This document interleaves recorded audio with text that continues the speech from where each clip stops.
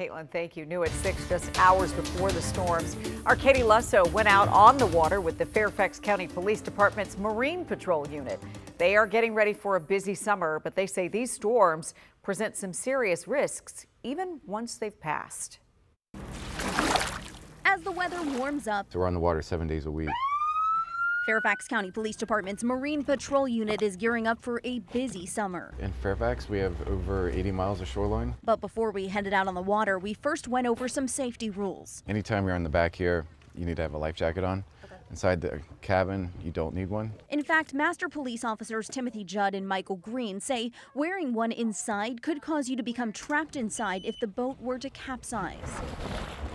After launching from Potomac Bay, This is one of our busier areas. we made our way to the Potomac, making sure everyone's following the rules. So this is the start of the DC no-wake zone. Some of those rules change up when you cross lines from D.C. to Maryland or Virginia. In Virginia, it just simply says no wake. So no wake means the minimum speed to maintain steerage.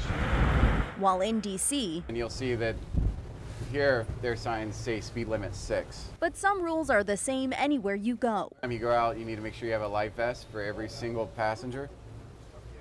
You have to have a throw device, a working fire extinguisher, a horn, whistles. Also, the rules of the water. Sailboats have right-of-way over powerboats. They're not as maneuverable as a powerboat, so we have to give way to him. But on this Memorial Day, the biggest concern for boaters, the weather. I know we had a lot of storms last night, but there's obviously another storm coming today. At what There is. point is it unsafe to be on the water? The biggest thing is to just keep a close eye on the weather, He says take gale warnings and small craft advisories seriously. because we'll get 3-foot swells out here, and the waves will end up going over the bow of the boat. If it starts getting dark and the wind's picking up, get off the water, get to shore, get to the closest marina park, tie off, and just get off the boat and wait for the storm to pass.